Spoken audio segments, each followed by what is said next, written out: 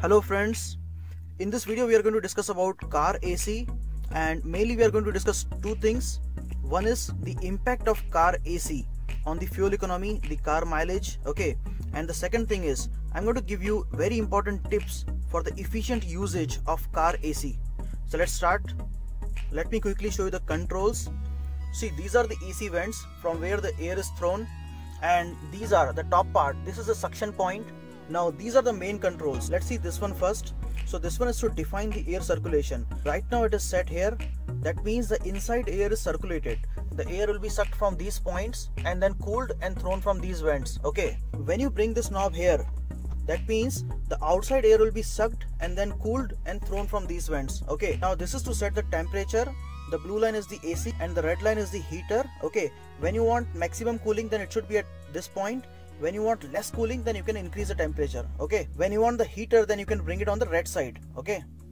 Now this knob is to define whether you want air only on the upper body or upper body plus the lower body. So there are AC vents beneath the dashboard also. Okay. Or only on the lower body, or you want air on the lower body plus on the windscreen. So there are AC vents there also at the corner where this windscreen and the dashboard join. Okay. And the last one is when you want air only on those vents.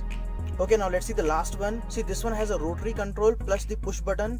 So the rotary control is for the fan speed. You can adjust the fan speed, and this one is to switch on and switch off the AC. Okay, so this is all about the control.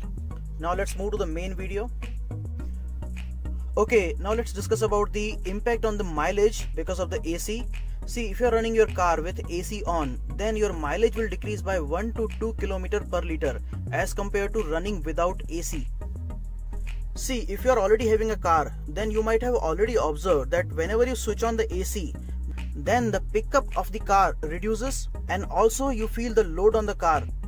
See, in my car, I don't have the tachometer, the engine RPM meter.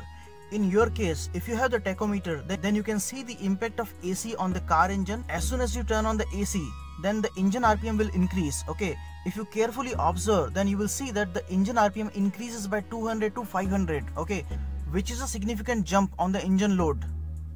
See, when you turn on the AC, mainly two things happen. One is the compressor. So there is a compressor machine. In most car, it's 12 volt. So that compressor turns on. Okay, that consumes a lot of power.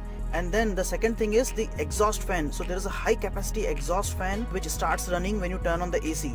And then there is a third thing, the evaporator coil. That doesn't take much power, so we can rule out that. But the compressor and the exhaust fan, these are the two things which take maximum of the power. Okay. So in short, when you turn on the AC, you will see a drop of at least 1 to 2 km per liter on the fuel economy. Okay, now let's jump to the second topic, the efficient usage of the car AC. Okay, the very first thing is, see, whenever you turn on the car, make sure your AC is not running. Okay, see, when you turn on the car, if your AC is also running, then the load on the engine will be much higher and you can damage your engine. See, what happens when you turn on the car, engine takes few minutes to warm up. Okay, and also the oil circulation takes a minute or two. So make sure you don't turn on the AC immediately. Let the car warm up and then you can turn on the AC. It will increase the life of your engine. Okay. Okay, second thing is about this knob. See, try to set this knob on this setting so that the internal air is circulated again and again. Okay, see, if you are keeping the knob at this side, then the outside air will be sucked. Okay, and if it is hot outside, then the AC has to work more to cool down the air. But if you are setting here, then it is very easy for AC to cool down because the air is already cool. Okay, whenever you want the fresh air, you can roll down the window, okay, for a minute or two, and that is sufficient to allow the fresh air to come inside. Okay, so rolling down window for a minute or two is much better option than switching the knob to this side. Okay, third, this is only an information. See, remember that AC never works unless you turn on the engine. So when your engine is off, you can use the fan. The fan runs, okay, because that doesn't require much capacity. So the fan runs on the battery. But if you want to use the AC, then make sure your engine is running. Okay, for example, let's say if you are parking your car at some point and your family is sitting inside, and if you want the AC to run, then make sure your engine is also running. Otherwise the AC doesn't function, only the fan works. Okay, now the fourth thing is, see, there are filters behind these AC vents. Those filters will hold all the dust and make sure only the pure air come inside. Okay, but what happens over the period of time, the dust deposits on those filters, and that dust reduces the cooling and the airflow of the vent. Okay, so make sure that you keep replacing or cleaning those filters on the yearly basis. Okay, now the fifth and the last tip is about the car refrigerant. See, you need to make sure that the refrigerant is sufficient, the pressure of the refrigerant, the running pressure and the still pressure are sufficient. Okay, see, in India, usually there are two types of refrigerant which are used. One is the R12 and another is R143a. Okay, so depending on the refrigerant and also depending on the car AC capacity, the pressure differs.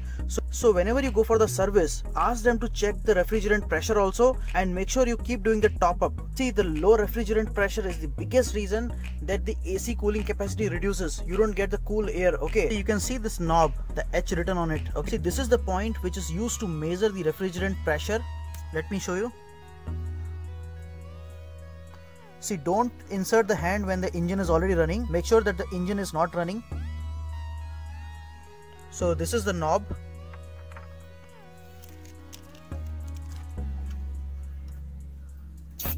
So you can see the pressure, you can see the noise.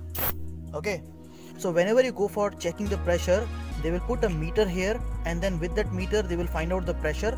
See, when the car is not running, then the pressure is usually very high because the refrigerant is not moving. But when the car is already running and the AC is also running, at that time the pressure reduces. So there are two pressures, one is a running pressure, one is a still pressure. So they should be in the range. So whenever you go for the service, ask them to check the refrigerant pressure. This is the biggest reason why the cooling reduces. Okay.